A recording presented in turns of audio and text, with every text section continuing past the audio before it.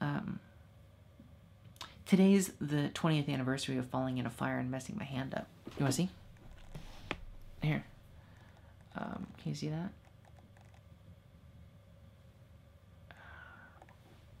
Let's see. Come on, you can focus. So you can see how I got a big scar on my finger?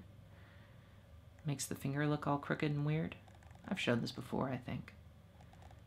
I can't make my finger as long as the other one. Like, this is the other one, and this one's got another little scar right here, but, like, it doesn't have that big, all that tissue, you know? My finger's shorter than the other one. Because it's the length of a pinky of a 5-year-old. I went to my parents' cabin, and I was there with my parents and my cousin and my other cousin, but not her brother. And, or I think it was her cousin, actually. He wasn't related to me. But we were all fucking around because I was 5 and they were like 12 or something. And I thought they were super cool adults. And one thing about my cousin Louise, always has a game, right? Like when I was a kid, that's my main impression of her. She always had a game. I think mostly because she didn't want to talk to the adults, but like always had a game. Full of ideas, always had a project, right? She's alive.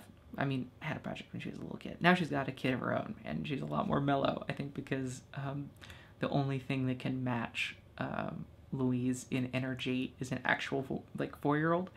But anyway, we were fucking around, and they'd done that thing that you do when you're a kid, where you, like, you do a joke once, and then you do a joke again, but then the second time you do it, you say, oh no, we're not going to do the joke this time. You lie, right? And then you do the joke again.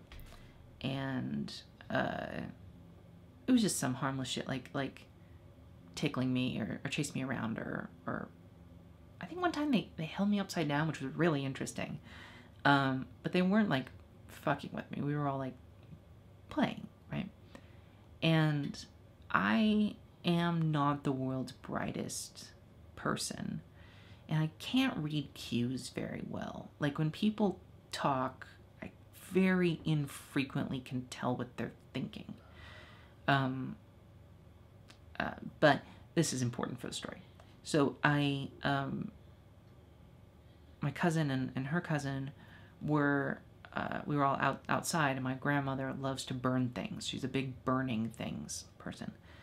And so she had a custom fire pit that she built. It had a little ring of stones around it, right? And there wasn't a fire in it. I say I fell in a fire because it's fastest, but I actually fell into some hot ashes. And I was wearing a plastic jacket that I loved, and I was wearing these pants that apparently burnt onto my skin. But my cousin and her cousin were in a little swing right next to the fire pit, and they were like, hey, come up here and sit with us. You know, we promise we're not going to fuck with you anymore. We're done, right? And I think they were. But I couldn't tell that they were sincere, because I can very infrequently tell when people are sincere or lying. So I assumed that they were lying. And so I said, oh no, you're not going to get me, you know. I have cottoned on to your schemes. And I didn't say that exactly. I actually don't remember what I said, but I said, oh no, you're not going to get me, you know. And I backed up, and I remember Louise's face as she went like this. Because I backed up and I fell right into some ashes where a fire had recently been. And I don't remember it hurting. I don't remember anything. I remember hearing someone screaming, and it was me.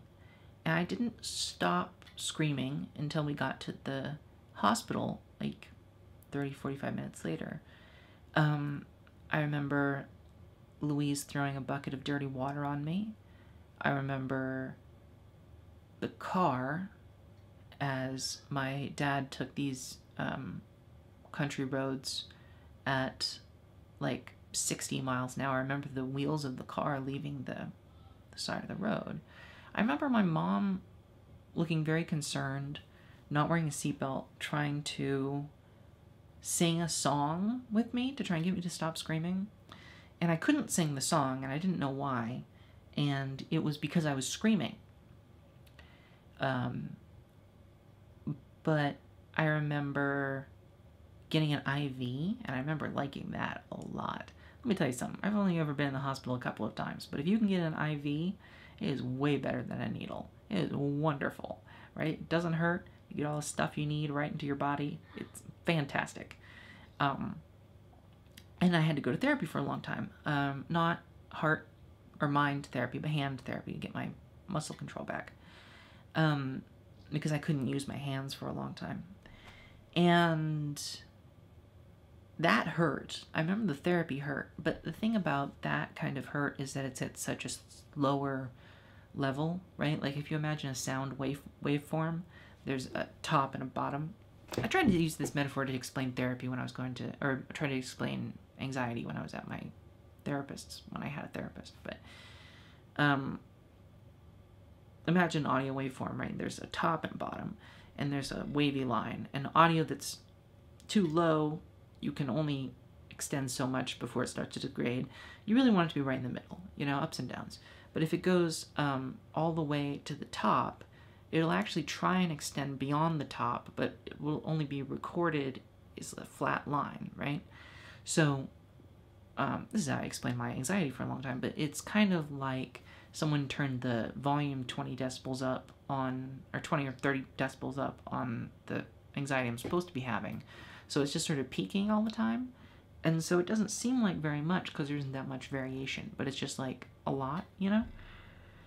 And my therapist was like, well, that's not good. But very much in the same metaphor of pain, when I went to my therapy for my hand, the pain was in a realm that I could register, right? It wasn't clipping in the way that it had been when I was hurt. And that happened 20 years ago today. I was at my grandparents' house the same time I yelled at my dad's cousin. And my grandma keeps, she kept a daily log, a cabin log, because it was at her cabin, not her house. And so every time she was up at the cabin, she would write in the cabin log for a long time. And then she had this fallow period where she just didn't write in it at all, and then she was trying to catch up. And right at the beginning of this catch-up period, she writes the date that my hand happened in. I have a picture of it. I might post it or something.